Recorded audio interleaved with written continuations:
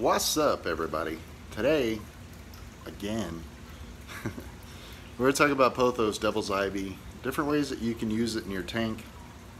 What does it do? Is it helpful? And how does it look? I think it looks cool. That's for you guys to judge. Let's go see what we got. Here we go. Bam. Alright, so I'm going to show you how this is put in the tank. It's nothing fancy. Just kind of wedged in there. You guys can see we've got new growth. That's what all this is right here. And I want you also to notice how this plant grows. It grows just in a bunch. So it's all bunched together. Not real viney.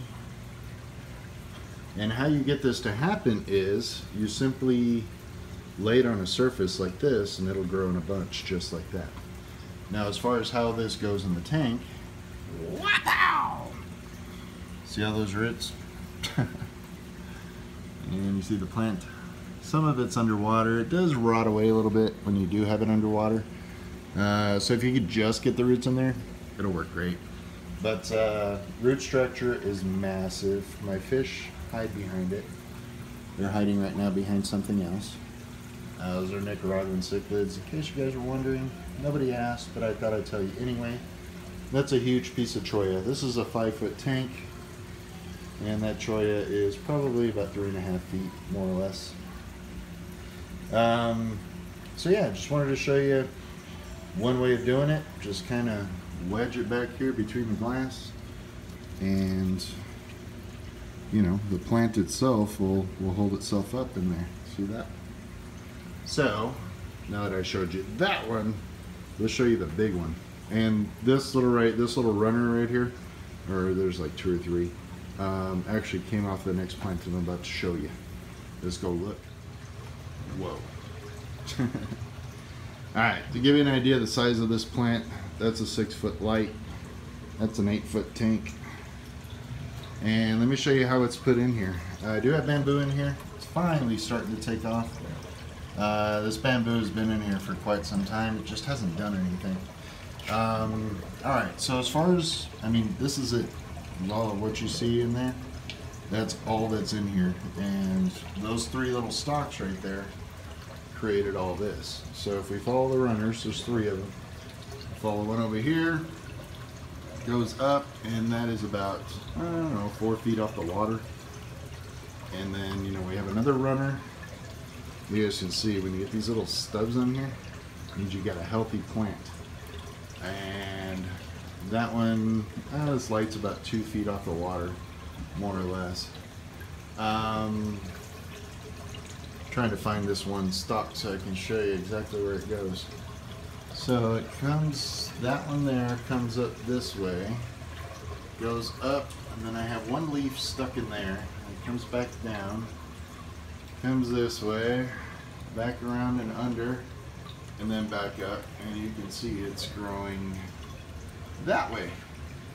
So if you can hang your plant, it'll grow out. See the separation here, how the other one was really clumped up from this leaf to this leaf, and that's the difference when you got it hanging, is it stretches trying to find that, you know, trying to find that next thing to cling onto so it can continue growing.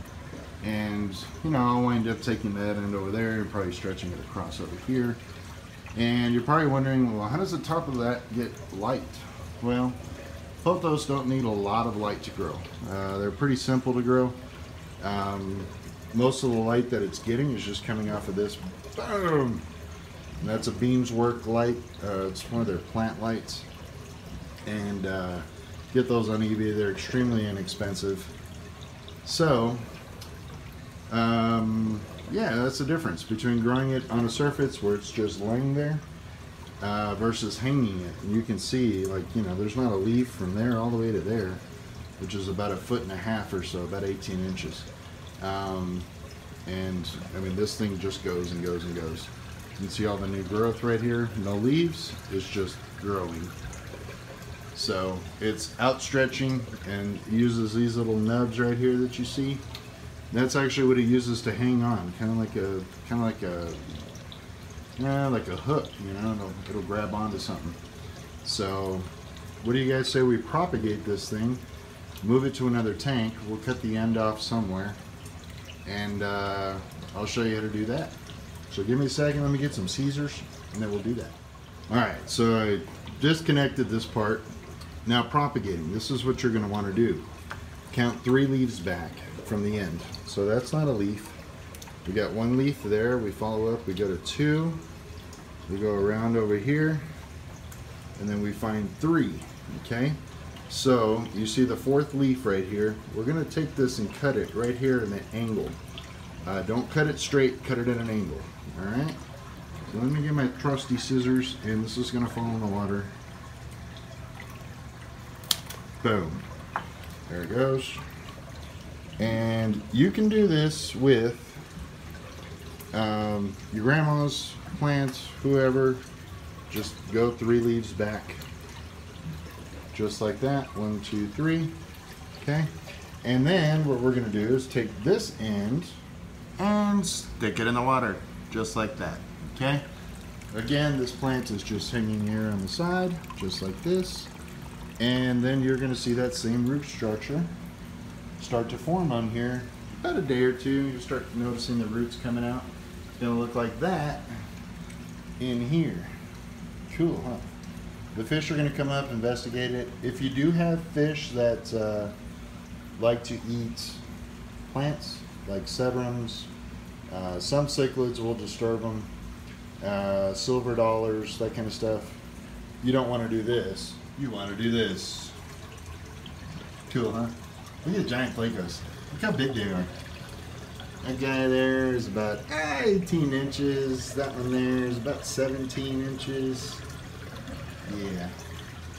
Give you an idea, those giant Daniels swimming by right there are about 2 inches. So, there's some big fish. A little green terror, female. And then an electric blue acara. Anyway, this tank is just so much fun, so much life, always something going on, everything is running and hiding. They usually all come up here when I start to feed. And this is a breeding pair of electric blue acaras. Sorry, it's acrylic's not clean, but female there. And the male, he's like, hey, you're away from my eggs. You stay away from my eggs. I got no problems with these fish in here. And those are all the eggs right there. See them all wiggling? Focus. Focus. Focus. See all the wigglers?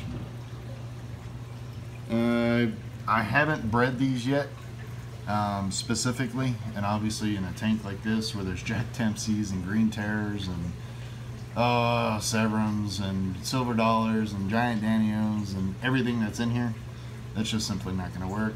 That's the King Koopa of the tank right there, the male Jack Dempsey.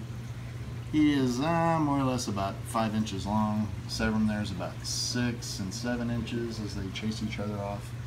Little baby severum, little fire mouth. So, anyway guys, there's the tank. That's what Pothos, that's how it grows in your aquarium. Benefits of this plant. Benefits are really simple. They are nitrate eaters. I mean, they suck it up. These plants right here grow, I would say about 4 inches a day. Just sucking up those nutrients out of the water. The way that this is set up, you can do this with gravel. I chose to use the aquaponics clay balls just because the roots have a little easier time moving around. But the way this is set up, just a Tupperware thing that I used here, it's got, I don't know, 8 holes drilled in the bottom of it, and water can actually seep through that little gap between the cinder block and this, and water slowly moves through it. It's not, I don't just have water rushing through it. You want it to slowly go through so all the water that's in there just sucks up all those nutrients. I mean, the plant will suck up the nutrients that's in that water. So the water does move through. You have no issues there. You can do it one of 2 ways. You can drill the holes in the side if you want a little bit more flow. I chose to do the bottom, because it works. And there you go. There's my little bamboo. And it's finally starting to grow. That probably looks familiar. It's one of those PetSmart deals. They had a clearance on them, so I decided, I'll buy one. So I bought one, threw it in there, and I've been in there 6 months, and I have 3 new leaves coming in. Maybe 4 or 5, 6. 6 new leaves coming in. See the little things down there? So, I don't know. Bamboo and I just don't get along. Don't know why. Just not working out. Anyway, guys, I want to thank you for watching. Check us out on Facebook, Psychotic Aquatics. You can give us a thumbs up on there and join the group for the discussions. And anyway, if you guys have any questions about Devil's Ivy or Pothos as it's known, leave it in the comments and I answer every one. I don't think I've missed one yet. So, want to thank you guys for watching. Don't forget to subscribe, hit the button right there, and we'll talk to y'all later. Peace! Say bye, buddy. Say bye with your big self. You say bye? You're going to say bye? Oh, is he bothering you? You say bye? Say bye. Later.